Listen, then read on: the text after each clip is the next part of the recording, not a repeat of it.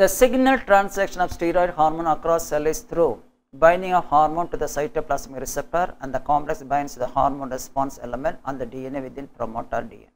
Binding of hormone to the transmembrane receptor, it is not so. Binding of hormone to the transmembrane receptor, which is also not so.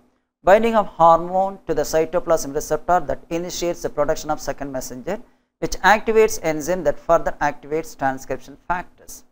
Now we have both A and D, just somehow actually they answer most, but the most appropriately we have the hormone binds the cytoplasmic receptor and the complex binds the hormone, the binding of hormone to the cytoplasmic receptor and the complex, the hormone receptor complex response element is formed, which reacts with the DNA with the promoter and proceeds the transcription process, so which results in the formation of a protein that normally further precedes the reactions of the hormone effect.